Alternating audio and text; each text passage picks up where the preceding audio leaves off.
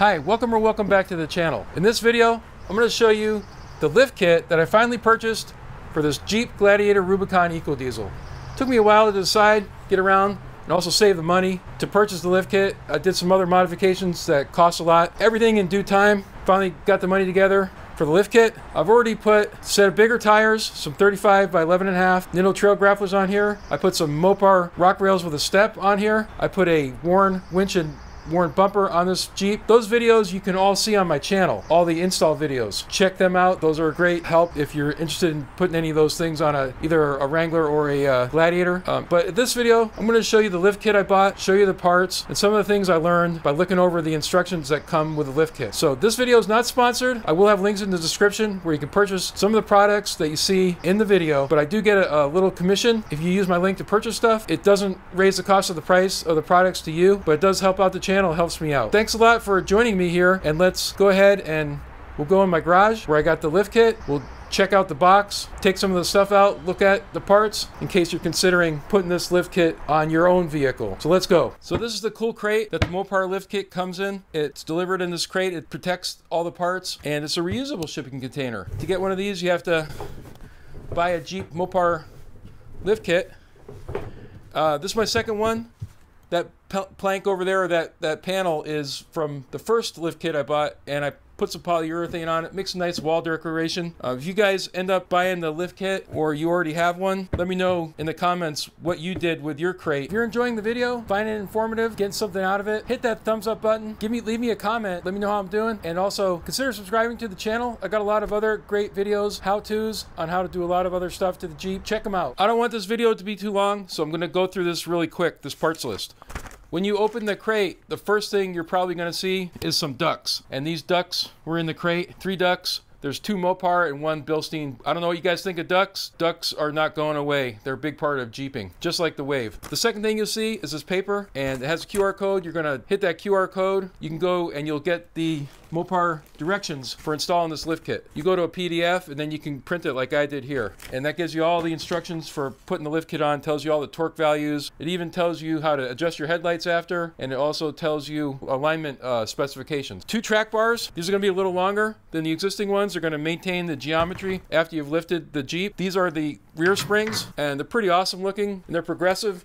At the bottom here, you'll see they have a tighter coil than the top. That's supposedly going to give you a better ride as you're driving around the road. These are the front springs. I'm not sure if these are also progressive springs. Right now, with the stock suspension, my bumper and my winch that I put on the front, I'm bottoming out on that Gladiator. But hopefully these springs will eliminate that problem of when I go over a bump that I'm hitting the bump stops. That's not cool. These are bump stop extenders for the rear of the Jeep. So these are going to lift 2 inches. These are bump stop extensions that are going to be inside the front springs. These are coil spring isolator pads. You get 2 of these too. These have to go on the proper side. These sway bar end links they give you these sway bar end links in the kit. These are the rear, the longer ones. These are the front. And you might notice sitting here on the table, a Jeep only has 4 sway bar end links, 2 in the front, 2 in the back, but they give you a total of 6.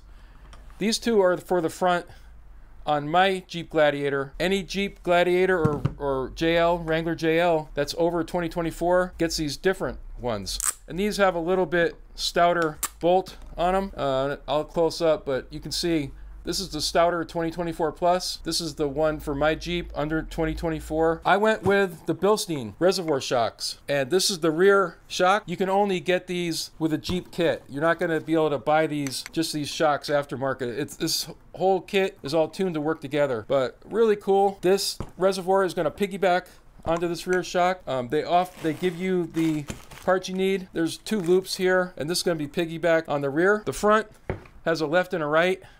And this is the reservoir is remotely located up near the bumper on this one. And they give you a bracket to attach this onto the frame. They give you some nuts, sir. They give you a bracket and a bunch of other parts. Some cool Bilstein stickers. You're going to get the Mopar Performance Parts badge that you get when you buy Mopar Performance Parts. Now that I've shown you everything that comes with this Mopar lift kit, I need to talk about something that's not in the lift kit.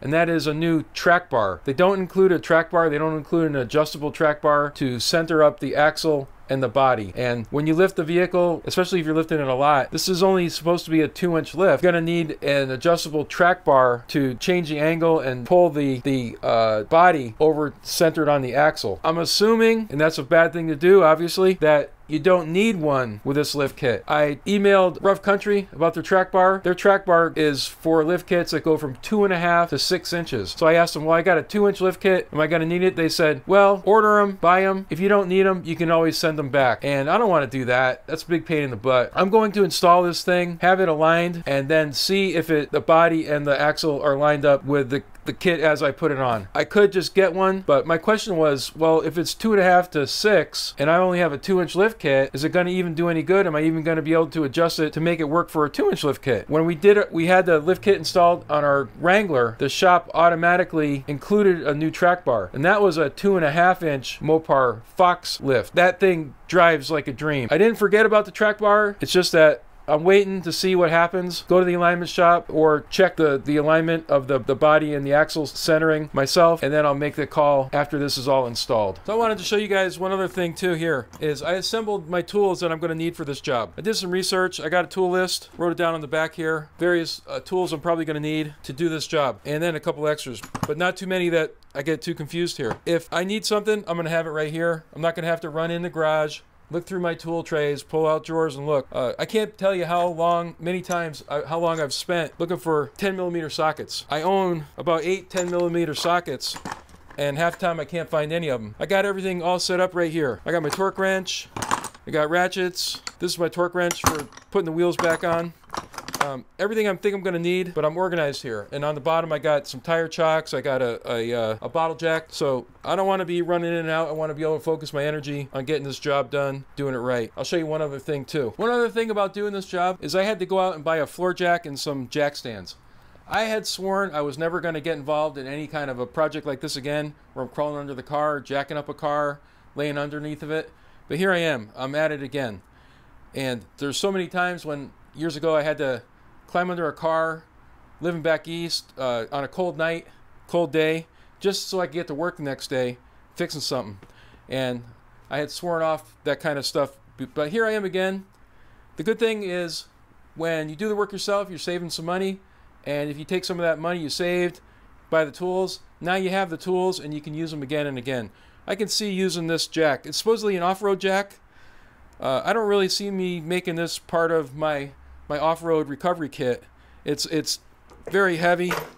I see some people, they advertise them and they've been reviewed on YouTube. I'll do some kind of review on it later, but I had to go out and buy these and I got them, and I'm fully committed to getting this job done, and hopefully these two are going to help me get through it. This jack goes way high, so that's a thing. When you already have a vehicle that's taller, this will help you lift it up. It's designed to go up real high. We'll talk about the jack later in a different video, but I hope you'll join me when I start doing the install on this. I'll make the installation video, try to make a good video for you guys, show you how my experience with doing this lift kit install on the 2020 Gladiator Ecodiesel, and I will see you on that video on the next one. And don't forget, Muddy Ruttzz, the best is yet to come.